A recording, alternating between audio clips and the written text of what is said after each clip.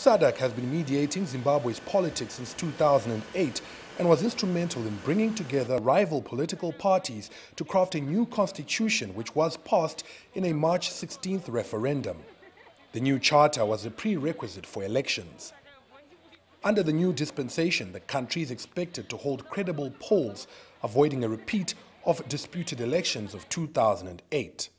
The mandate of the current government expires on June 29th, which has precipitated the push for early polls. SADC's Maputo resolution has elicited mixed reactions. Some welcome the regional bloc's rare tough stance against President Mugabe, while others argue it could have a detrimental impact. It is problematic in that there are possibilities that the Constitutional Court will uphold its ruling. And if that happens, then we are back to square one, but in a much more complicated manner now. The MDC is the perceived biggest winner in Maputo. However, analysts say the resolution is a minor dent to Mugabe, who is likely to press on with his plans. We talk about the rule of law. What is the rule of law? Is it not to follow the decisions or dictates of your judiciary system?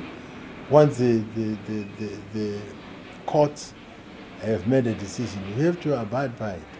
In the event that President Mugabe has his way, it's not clear whether the MDC would participate in an election.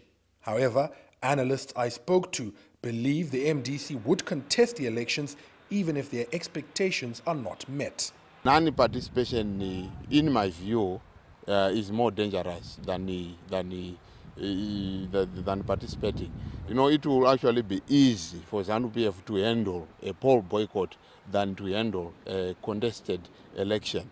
I see some sections of the MDC wanting to pull out of the election, obviously saying that it is not in accordance with the roadmap. But at the same time, there are quite a number in the MDC who believe that despite this the status quo, they still command so much following, so much that they can win outright. I mean, if the elections is held today.